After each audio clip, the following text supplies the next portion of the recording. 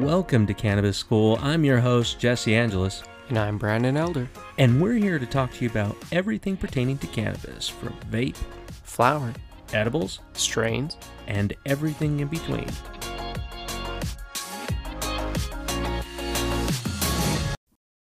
Here's something that's really funny.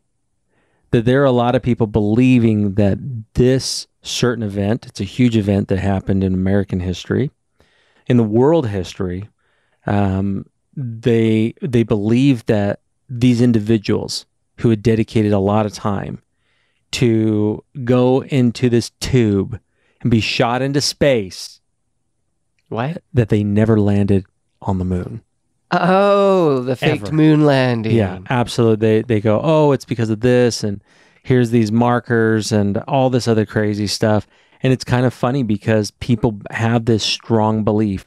These are the same people that I believe are flat earthers. So, on that idea, or that we never made it to the moon, well, it's because they think the footage is faked or has been replicated that isn't real. Right. But if you look at, if you've ever gone to any of the space centers, walk through the actual original shuttles, they talk about how it was built, what type of materials they used, all of that stuff. It makes sense. Not that we never made it to the moon, but that the video content was potentially redone. Because when it enters through the Earth's atmosphere and it's going down, that first metal tube, it really wasn't that well built. And the radiation, that could very well fry, because that was when? Back in the 50s, 60s? It was in the 1960s. So that could easily fry the tape or whatever that was recorded up there in reentry. So the footage could have been remade in order to have footage shown, but that doesn't mean that, like, I still think we made to the moon. Well, yeah, I mean, people think about it because of the background. Like, you can't see stars. Like, yeah, you can't see stars in any of those because it's only picking up what's closest to you. Like, well, look at all camcorder back then. Do you realize if I take my cell phone outside now, my cell phone, and I'm pointing it at the sky where there's stars, still grainy. Can't see shit half the time. You ever done that where you try to look at something, you see it and you record it with your phone and you're like, shit. Can't see anything. It's gone. Yeah. And their video cameras back then were nothing compared to my cell phone. No. And for those that are listening right now, you're probably thinking, what in the hell? Is this the wrong podcast? Yeah, this is highly reviewed. Well, just kidding. Not yet, right? But we're going to go into a strain called conspiracy theory. Mm-hmm. Yeah. And I think we have a little bit different feelings maybe on We this. totally do. And I mean, it's an indica, which... Really? I thought it was a sativa-based hybrid. No, it's an indica. Conspiracy theory or conspiracy kush. There's two they're different considered ones. the same. Really? Because when I looked at conspiracy kush, the genetic lines were different than conspiracy theory. If conspiracy theory is going to go off of different, it's fairly new. Because I looked at a bunch of different websites for that. And I keep finding it that it's more, it can be known as. Because what does it say for the genetics on kush, on conspiracy kush? It might be the same. Genetics is Obama Kush, Space Queen. See, so that's very different than conspiracy theory, which is a sativa-based, which is made from G13 haze and Thai landrace. So here's the thing I've got to tell those people who are naming this shit. Learn about other strains before you start going, because this is completely different from conspiracy kush, which I agree. Oh, yeah. Thank you for pointing that out. Yeah, very different. And that's why I was like, ours was a sativa-based one. And that's why I was confused when you're like, it's an indica. And I'm like, I don't remember. So I'm gonna backtrack on that one. Yeah, it is. But the reason I'm probably just very flippant with it, I didn't like it. I thought it was weak sauce. I thought that it was, compared to sativas, which I love sativas, it just didn't punch. No, it didn't. I was expecting like a really straight to the head, like yeah, but none of that. What was the alien abduction or what? Yeah, alien technology. Alien technology. That one was more of what I was expecting Mm-hmm. with this one. And it was good. I enjoyed the experience. It was nice, but it wasn't like punch me up to space, like really strong sativa that I'm like crazy cerebral, really focused or whatever. It was just, it was a nice experience. Yeah, I tend to find that sativas in flower form are more, I would say, more recreational for me. Um, because I'm doing a certain thing, like if I'm going to the gym or I'm going to go see a movie or I'm going out to a family get together. Do you have one that's medicinal? Sativa? Well, you're saying sativas are more recreational. Do you have a certain focus? sativas when I'm okay. using by flower. Now, when I use in concentrate, I actually get more focus out of it. Now, in a concentrate form, this may be different for me because I find that in concentrates, I have a slightly different effect. Now, it's not as strong sometimes. There are certain sativa strains that make me hella sleepy, which is very strange. For many people, they're like, that gets my heart racing. Yeah, you're talking about that last night. But it calms me down. Like, I had a sativa, an indica strain that actually started putting me in a full-blown panic attack again, like Bubba Kush. Yeah. But the thing is, I've had Bubba Kush in flower form, not that feeling. Very strange. Mm-hmm. I've had indicas in flower form, never have put me into a panic mode. So for my endocannabinoid system, and this might be true for you right now listening to this, there are certain strains that are going to kick in certain emotions and certain biological feelings that you're going to get. What's the difference that you're feeling? I feel differently from flower to concentrate. And with the concentrate, I feel that sativas tend to scratch that sativa itch. And what I mean by that is I need a stimulation for my mind in an ADHD constant state. And it helps me to focus, helps me to get clarity. With conspiracy theory, it was okay. It wasn't great. I mean, I'll tell you this. If I thought I had a full bag of everything I could use, right? All my tubes that I have with pre-ground up flour, mm-hmm. and I found that I had none of them left and I had conspiracy theory, I might consider going on a tea break. Just saying. Wow. That's some strong feelings for that. But at the same time, I would be curious if this in a distillate form would be different for me. Well, definitely a distillate. But yeah, a concentrate I think would be a different experience to check out and see. I should go back on that. Not concentrates, distillates. Distillates and sativa form actually make me feel a bit different. Concentrates in a sativa form. So my favorite, Tangy, one of my very first sativas that I've ever tried, actually is the first sativa that I tried. Concentrates are a slightly different effect, but still better. But this was weird. In a flower form, I didn't like it as much. What's weird, this one's supposed to have like berry, coffee flavors, earthy flavors. I don't remember coffee flavors because for me, I'm a coffee lover. Is it peppery? No, it's literally chestnut, earthy, coffee, pineapple, berry flavors that are in this pick strain. up any of those. Not even the grind. It's not even pinene. You have like limonene, humulene, carine, and nerolidol. So nerolidol sounds like something that they put into. Sounds like a medication or something. Yeah, they put it in the vaccine. Yeah, right. What the crap? But I don't know. I didn't taste coffee at all. I didn't taste berries. And it was fresh flour too. Yeah. When we ground that up, it's good. Okay, look, I'm not going to say that I would not smoke it again, but if I had my druthers and I'm like going through the store and I'm like, okay, what's the next one I'm going to try? That one would not be on my list. See, for me, I think this is a great church strain where it's a group of people getting together, maybe because this is what Brandon calls it, church. Yeah, it's cerebral, it's chatty, euphoric. It does have a little bit of relaxation that comes into it. So for those who are a little bit more anxious and that, For me, I feel like this would be a church strain. Was it heady at all for you? Yeah, it was straight to my head. See, it didn't really hit me in the head. Oh, it was on my shoulders. That's where I hit it first. And then after that, it started to trickle more down into my body, later on into it. Okay. So.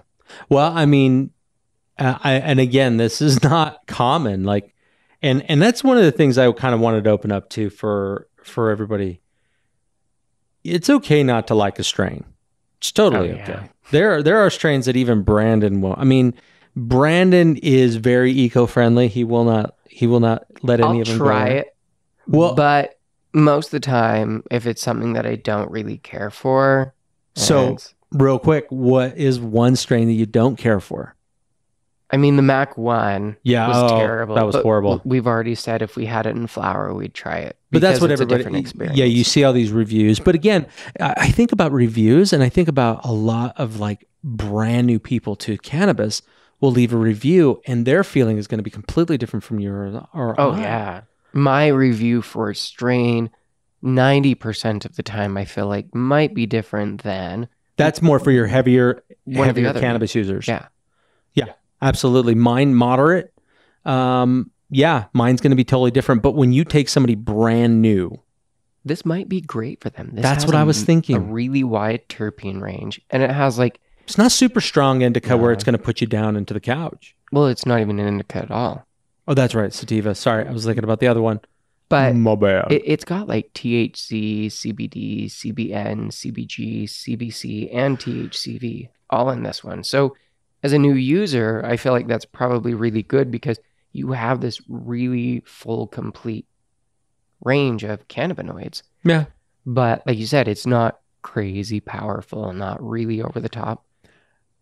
And I think smoking enough of this would get you to a desired result.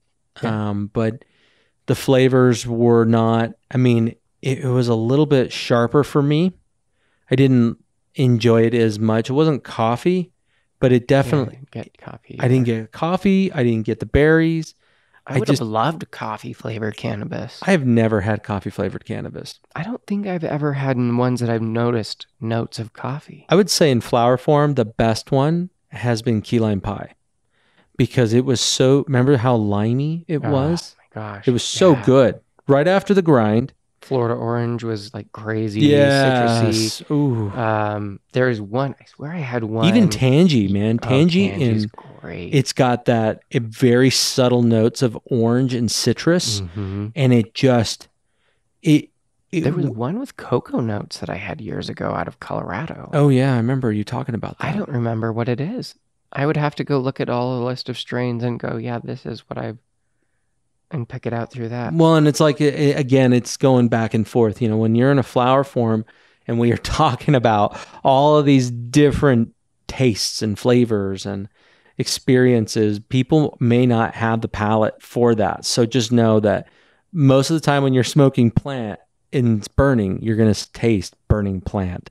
After time, though, your palate does come a little bit more refined and you can taste those things out of it. Yeah. Or if you want better terpene and flavor, you can go to concentrates. And get devices like Dr. Diver Switch where you can start at a really low temperature range. Or that, what was that one? The Luca Dragon Egg. I don't think it has quite the same temperature range. No. But it's this cool little looking... portable piece. Look at the ribs and shit in there, and you have the water, and it probably lights up with color. Pretty cool. Lookah.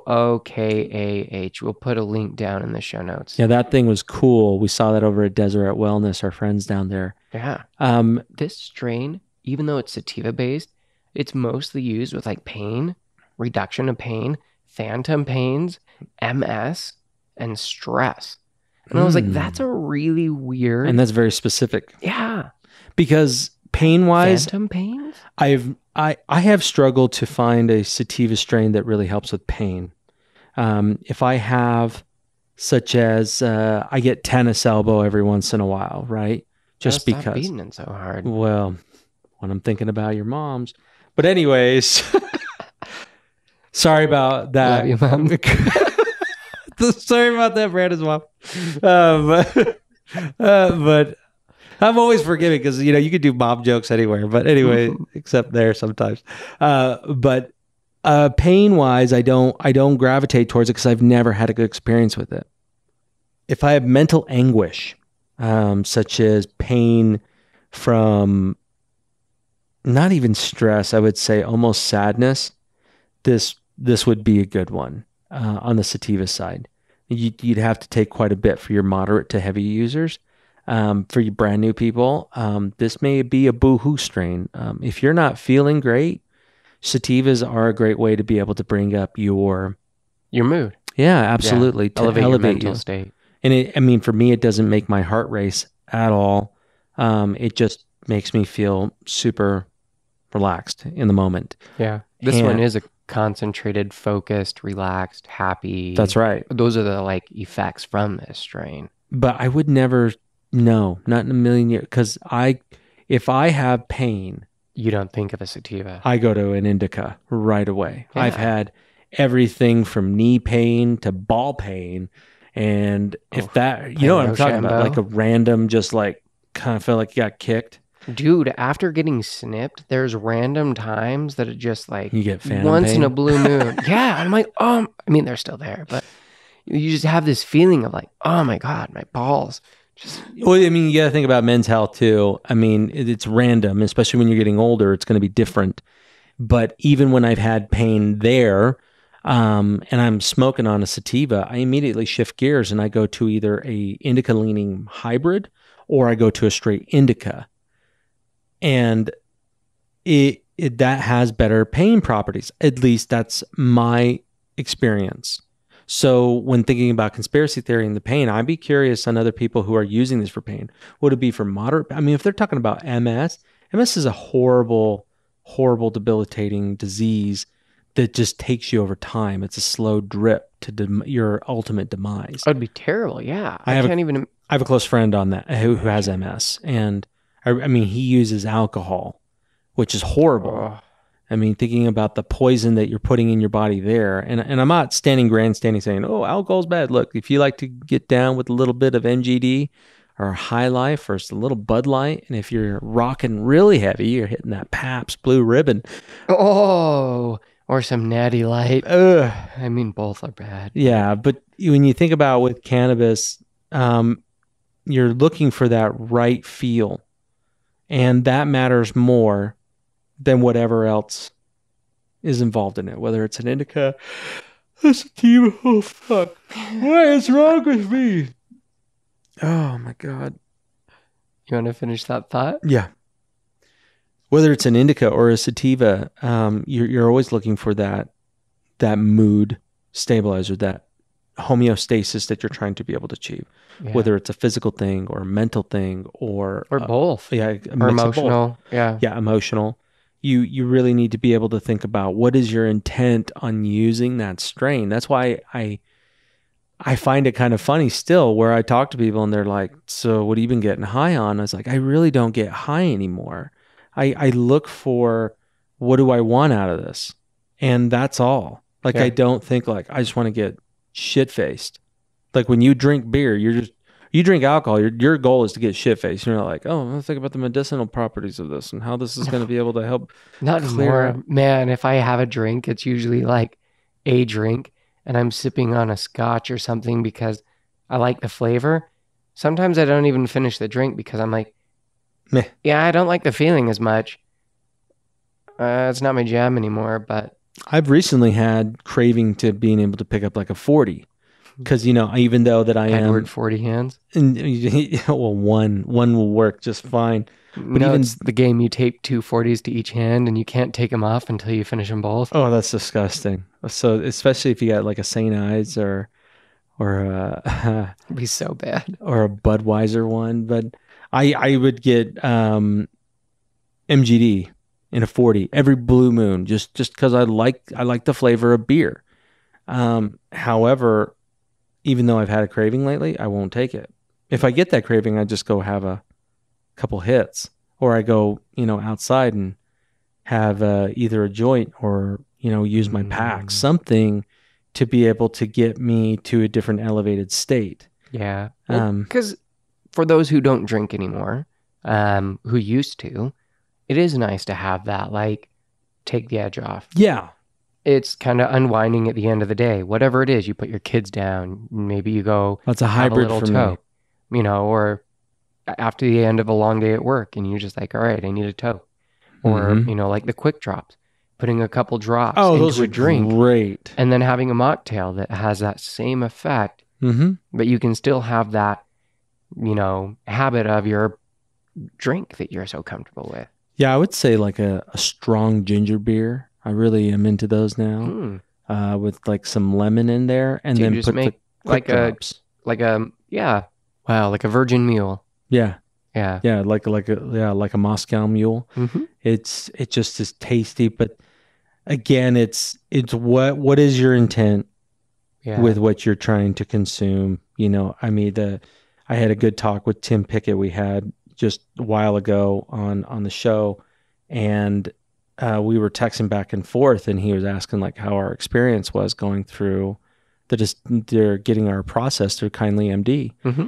And I just said, it was awesome because they didn't, even though they were attentive, which is great, they were way more informative and making sure that I was informed on a very mild to low level, not overwhelming, like, Yeah. trying to get into the science of everything. Well, and even for mine, where I went in and talked with her, she kind of just got an understanding of where my cannabis use is, Yeah. why I've done it, how I've done it, what way more in depth than it was even at our last experience with the Yeah. last company.